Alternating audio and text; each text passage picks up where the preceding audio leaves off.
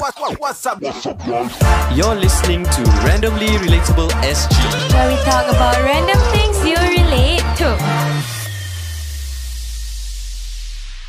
What's up, guys? Welcome back to the most podcast in the world.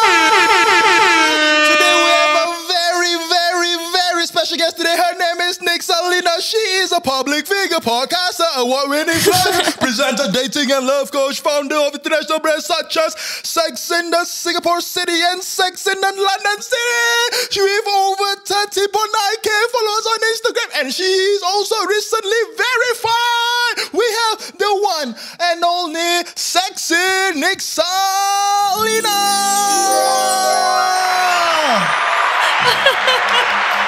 Yeah, so it's a very long anticipated podcast guest. She's the most famous person that replied to us at the start. At the start, yes. She was the first famous person that replied to us. Yeah, I remember. I was very excited. I was so excited. It's like, because she's an award-winning blogger, man. Yes. So she's like, wow. She is. She's someone who's in the media, content creation, social media game for very long. At that point of time, we were barely 1 year in. Yeah. Barely 1 year in. So like, I wanted to learn more. And at that point of time, my friends were, my circle around me, they were buying lunch for like more, like successful people. Mentors in a way. Like the thing in my circle is they always buy lunch for successful people, and they have lunch with them. Like invite for coffee kind of thing, right? Coffee talks. Cute. So I said, okay lah, let's have lunch lah. Like meet, then lunch. Then like, I want to learn. I want to learn as much lah from her. Then after that, COVID happened, this and that, and then it didn't. This podcast didn't happen earlier, but now we're here. Thank you so much. We are here. Yes. You want to introduce yourself? I think you just did quite an epic job. Good shout. Yeah. Good job, guys. Kind of used it wrong, but but it was a literal good shout, so it's okay. NIXALINA, Sex in London City girl, doing that for a decade, and then set up Sex in Singapore City. In a decade? Okay. Yeah, I know. I am really fucking up. I didn't mean it that way, but yeah. You got my blanket. Oh, it's cold. I started that in 2010. So, Hey, guess what we were doing in 2010? Oh, God, what? I was in primary 5. We just started secondary school. We haven't even taken our we were 13. I was 11. We just discovered the internet. we were still in shorts. We went to school in shorts. Yeah. Yeah, I was doing a lot more than that. Maybe 2010. Explain a little what your podcast is about. Or your blog, or your blog, anything. Yeah, I guess it's like dating. I call it a women's lifestyle platform, digital platform. So I do dating, sex and love, but then I also do fashion, features, events, beauty. So I cover across a broad spectrum, but I'm just extremely well known for the candid, honest sex, dating and love stuff. And that's what I did for a decade on the blog. And then I brought the blog to Singapore because I felt that there was a gap here for that kind of open conversation. Sometimes I'm a little too open. I'm going to rein that crazy in. And I actually didn't have any intention of being a podcaster at all. No, I'm a trained writer, right? So it's my degree. I'm a writer. That's what I do. And I set the blog up in about only a month after, it's 2019, I got an email from someone saying, hey, I'm a producer of a studio and I think, would you consider doing a podcast? There's a niche and I love your stuff. And then a week later, we had a coffee chat. Done. Yeah, then Sex in Singapore City podcast was sorted. Oh, so you're under someone, your podcast? I have a producer.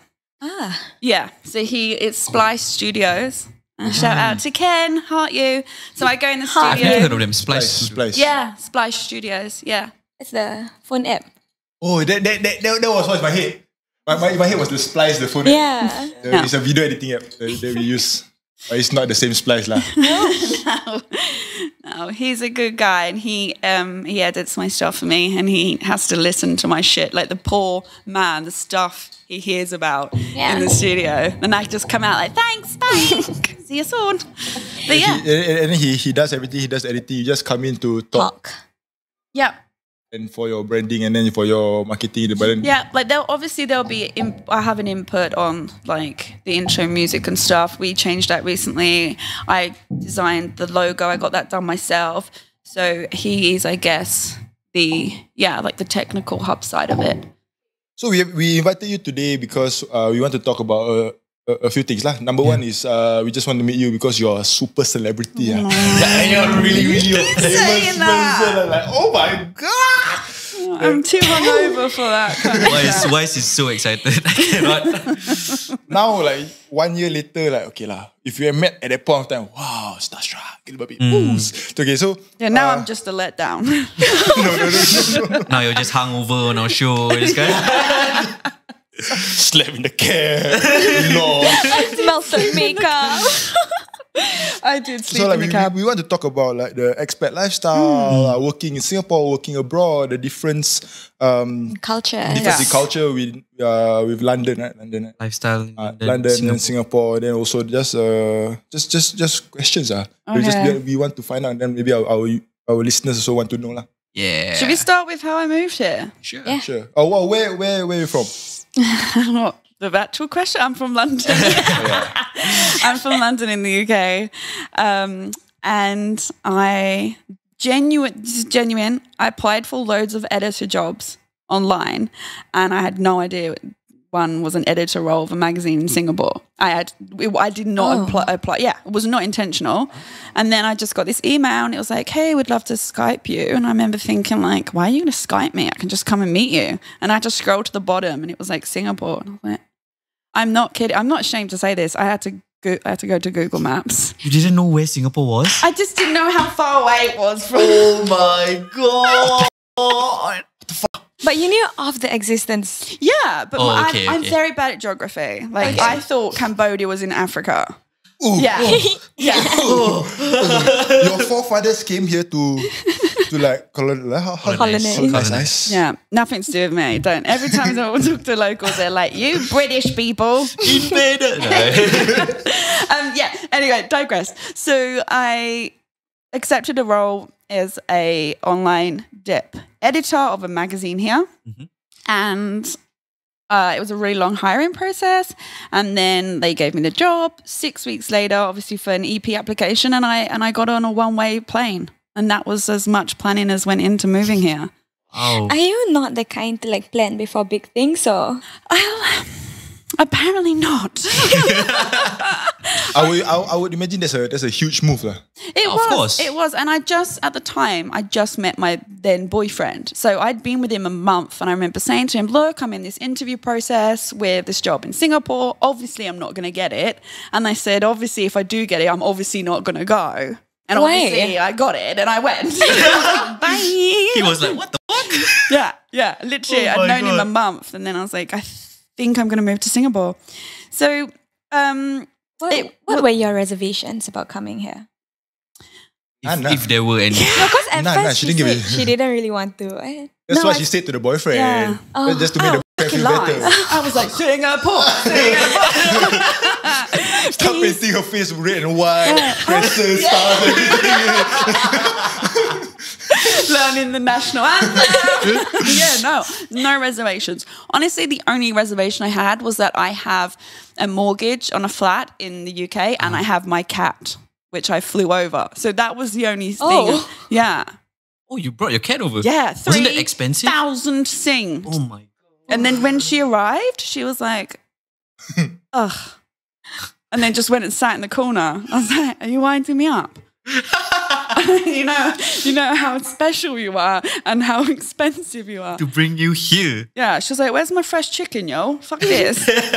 But yes, that was my only reservations, was leaving my baby, leaving my home, and also leaving my brand, because the magazine made it very clear it's a conflict of interest. So they wouldn't even let me do Sex in London City as a hobby in my spare time. They're like, nope. You can't. So I had to give my brand, which I've spent over a decade building, to someone else to keep running.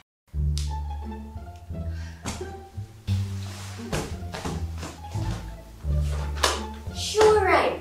Is this yours? Yeah. Hello. Why you put your money in a jar under the pillow? Then where am I supposed to keep my money? Hold on. This is not the wisest thing to do. If you're putting your money in the jar, under the pillow, like Shuran, there is a better way. Have you heard of Fire with Im and how he can guide you to invest? What is FIRE with Im, you may ask? FIRE stands for Financial Independence Retire Early. And who is Im? He is the man to go to if you want to start investing but do not know where, how, or what to do. Are you ready to grow your wealth? Invest 60 minutes to make your next 60 months better with Imran Sinwan. Click the link in the description below to find out more. Now, back to the video. So, wait. So, if decade means you started your brand at 15, No, because you said over a decade, right? So, Yeah, she moved here at 25, right? No, 29. Oh, so 19. Yeah. 2010, she started. 2010. Like, at that point of time, the brand I was was 10 years old? 21. No. At that point of time, no lah. At that point of time, no. Yeah. Now it's 10 years Now it's over a decade. Over Yeah. a decade. Now it's Yeah, over a but I decade. was like, I have to hand it over, and I didn't want to, but I saw no choice. So it was like, you know, when you get a job as an expat, it is an all-in process, isn't it? Yeah, definitely. And I think it's totally understandable because like the job that you're going into was a conflict of interest. Like you said, it's a media job also. So I don't think that 7,000 miles away though. Come on. That's true. It's like, for example, me and Sabrina get a job in a Do a company. podcast in London. Yeah, and then we have to let go of randomly relatable and it's going to be painful, you know what I mean? Yeah, it was like my baby. Yeah. And I just got it to the point, like by that point, I'd won 8 awards. No, 7. I won when I moved here of like one of the best UK blogs, you know. It was a big deal and I was being paid good money by magazines like Cosmopolitan, Glamour, and then newspapers like the Daily Mail was often working with me. So I felt like I'd finally got it to where I wanted it to be. Yeah. And gave all that up to come to Singapore. Do you feel like a sellout when you did it? Yeah. Well, also, the thing is as well, I'd never heard of the magazine, right? I'd never heard of it before. Yeah. So I had no idea what I was coming into with that. And I was like I was really struggling to hand it over because I'm quite a control freak with my content as well. Obviously, everyone is with their own shit. Yeah. So, like, I was worried that whoever I gave the blog to, I'd be like, you're writing shit. Stop. Yeah, I guess you know? yeah. And it was hard to watch my baby from afar and know that I can't do anything with it. But honestly, like, moving here outweighs any of the cons, you know? Like, okay, I gave up Sex in London. It's still running. It's still going. Yeah, it's great. I don't even look at it anymore. I'm like, yeah, you do you, sweetheart. Crack on with it. You know, it's still my brand, but... So you just hired people to write for you lah? Well, I gave it to someone. I appointed a girl, an editor, and was like, yeah, you run Sex in London City now. I still get, like, I'll get emails even now, like, NIXALINA, we want to invite you to this launch, and it'll be like a London. No. So I just forward them to her. She does everything. Okay. Is Singapore one of the top countries, or have you ever imagined working abroad, especially in Singapore, you know? Yeah, I don't think I realised how lucky I was, to be honest, at the time to work for Singapore. I think working in Singapore and it is one of the nicest countries to be in as an expat, but that's purely, I guess, based on my love for the weather. I love a beach life. We will never understand, I guess, because like it's so fucking hot. Yeah. No, you see Singapore as like a beach life. Yeah. How? Like, I can go to Bali whenever I want. I can go to Sentosa whenever I want. I go to Rumours, TBC, like pool. Even having my own pool at my condo was like, oh my God, I've made it. I have a pool, a community pool. You know, it's just like mind blowing. I guess it's in London. I think it's going to be a bit different because the weather is cold and shit and just wet every day and just dark. And fucking miserable, yeah. Is it really very gloomy and it always rain? Like and it's like rain that doesn't stop. There's a slight drizzle. Well, no, because the monsoon season here, the rains is intense. It's intense. We don't have rains like that. But our winter stays like 4 or 5 months. It's fucking cold rain. It's the difference. Like you get soaked through and you can't warm up. And you wake up and it's dark, and you go to work and it's dark. You leave the office at night, it's dark. I mean, everyone gets depressed, right? There's no bit D going on. I guess we don't stay long enough in. I mean, like when we went on holidays and stuff like that. If like some shows that you have thoughts of London, because the only show I have about London is like Top Boy.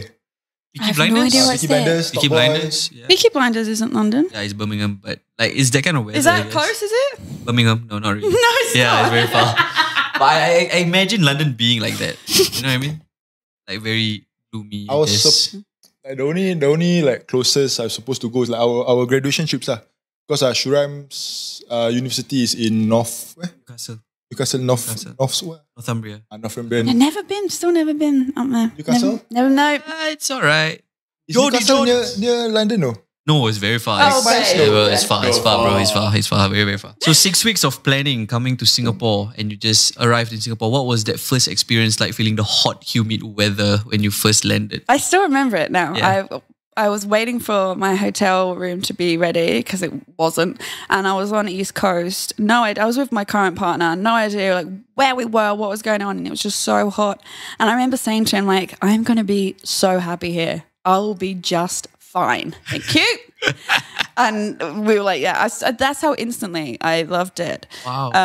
But what I will say though is like I didn't have much help to move here, so I didn't know anyone here, and my partner was here for just 1 week with me at the hotel, and then I was like left to my own devices. So I was like, I had 1 week to find accommodation, and I didn't get like any help from my job. They didn't even pay for my flights. Stereotype. Didn't you just Google like expats living in Singapore. Expats living in Singapore. I didn't even get the word groups, expat. That wasn't a thing. It wasn't a thing. Oh, Not for no. I thought it's like a global Londoners thing. working in Singapore. Lioness. London. There's no word. Lioness. The lioness.